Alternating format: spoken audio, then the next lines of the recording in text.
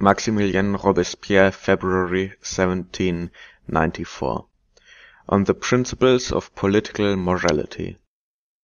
First published, Maximilien Robespierre Report upon the Principles of Political Morality which are to form the basis of the administration of the interior concerns of the Republic, Philadelphia, 1794. Citizens, representatives of the people. Some time since we laid before you the principles of our exterior political system, we now come to develop the principles of political morality which are to govern the interior. After having long pursued the path which chance pointed out, carried away in a manner by the efforts of contending factions, the representatives of the people at length acquired a character and produced a form of government.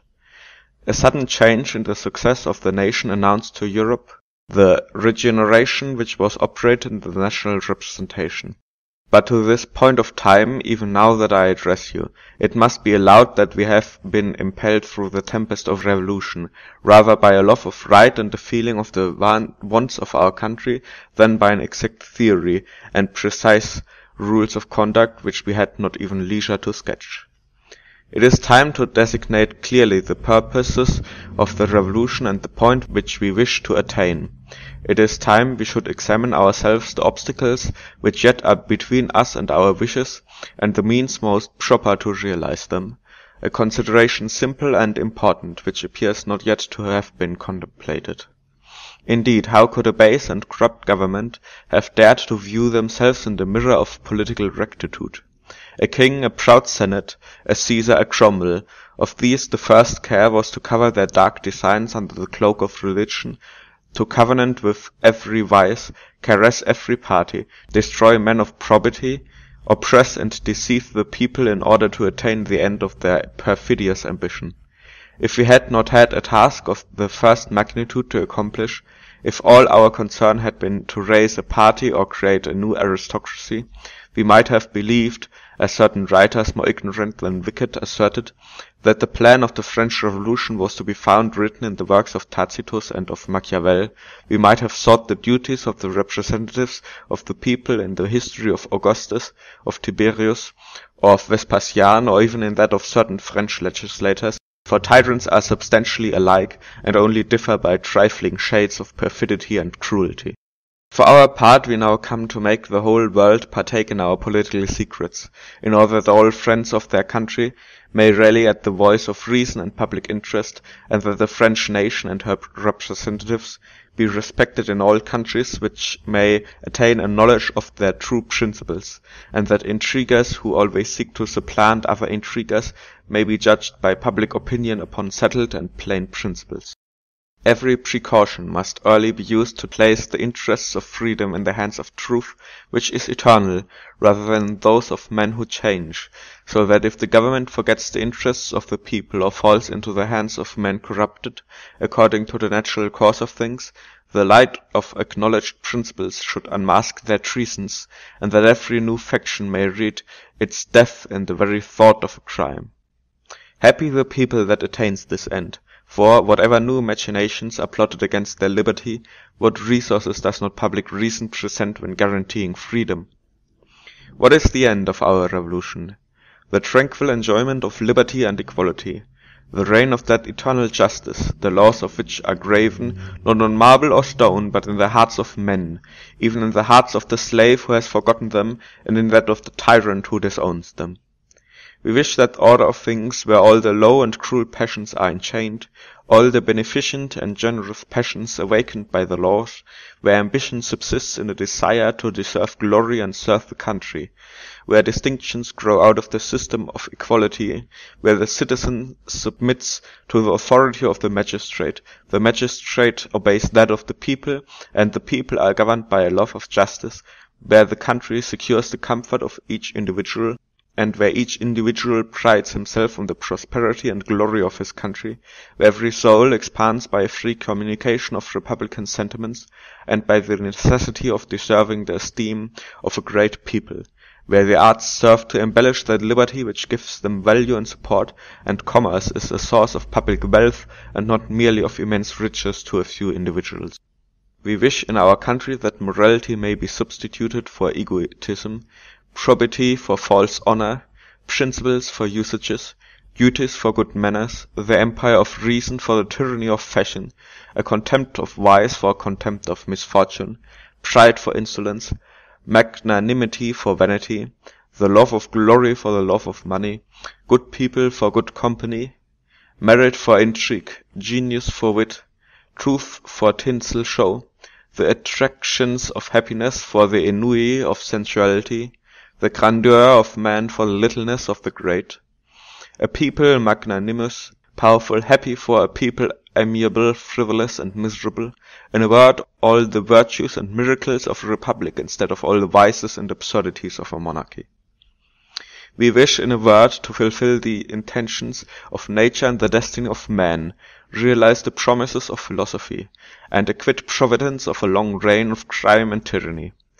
That France, once illustrious among enslaved nations, may, by eclipsing the glory of all free countries that ever existed, become a model to nations, a terror to oppressors, a consolation to the oppressed, an ornament of the universe, and that, by sealing the work with our blood, we may at least witness the dawn of the bright day of universal happiness.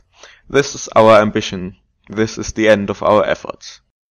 Since virtue and equality are the soul of the Republic, and that your aim is to found, to consolidate the Republic, it follows that the first rule of your political conduct should be to let all your measures tend to maintain equality and encourage virtue, for the first care of the legislator should be to strengthen the principles on which the government rests. Hence all that tends to excite a love of country, to purify manners, to exalt the mind, to direct the passions of the human heart towards the public good, you should adopt and establish.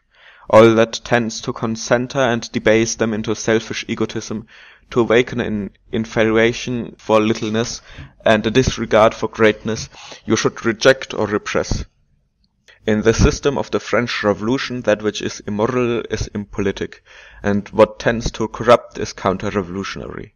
Weaknesses, vices, prejudices are the road to monarchy, carried away, too often perhaps, by the force of ancient habits, as well as by the innate imperfection of human nature, to false ideas and pusillanimous sentiments.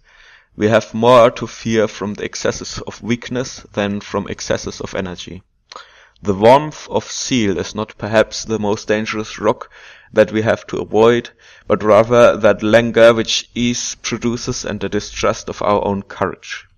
Therefore continually wind up the sacred spring of republican government, instead of letting it run down. I need not say that I am not here justifying any excess. Principles the most sacred may be abused. The wisdom of government should guide its operations according to circumstances. It should time its measures, choose its means, for the manner of bringing about great things is an essential part of the talent of producing them, just as wisdom is an essential attribute of virtue. It is not necessary to detail the natural consequences of the principle of democracy. It is the principle itself, simple yet copious, which deserves to be developed. Republican virtue may be considered as it respects the people and as it respects the government.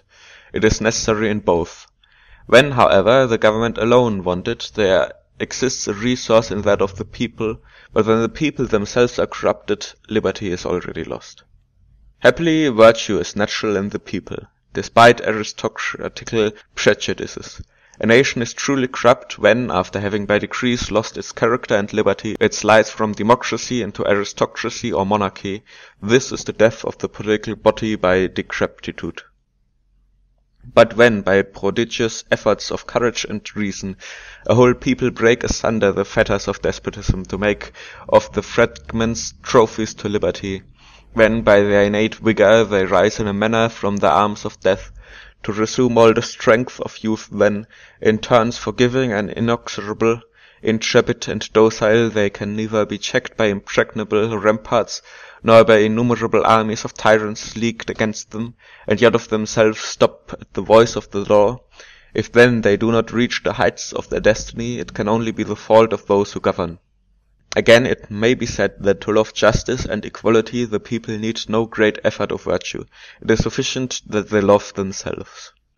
If virtue be the spring of a popular government in times of peace, the spring of that government during a revolution is virtue combined with terror.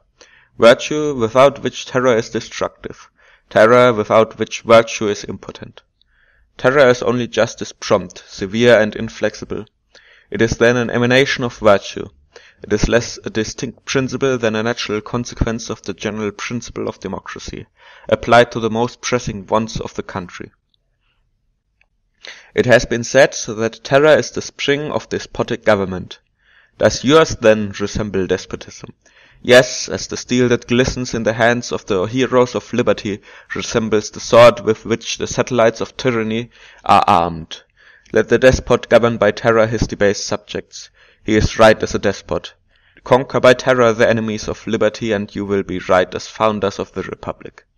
The government in a revolution is the despotism of liberty against tyranny. Is force only intended to protect crime? Is not the lightning of heaven made to blast vice exalted? The law of self-preservation, with every being, whether physical or moral, is the first law of nature. Crime butchers innocence to secure a throne, and innocence struggles with all its might against the attempts of crime. If tyranny reigned one single day, not a patriot would survive it. How long yet will the madness of despots be called justice, and the justice of the people barbarity or rebellion? How tenderly oppressors and how severely the oppressed are treated. Nothing more natural. Whoever does not abhor crime cannot love virtue. Yet one or the other must be crushed. Let mercy be shown the royalists, exclaim some men. Pardon the villains. No. Be merciful to innocence. Pardon the unfortunate. Show compassion to human weakness. The protection of government is only due to peaceable citizens.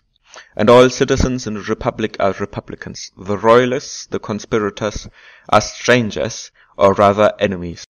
Is not this dreadful contest, which liberty maintains against tyranny, indivisible?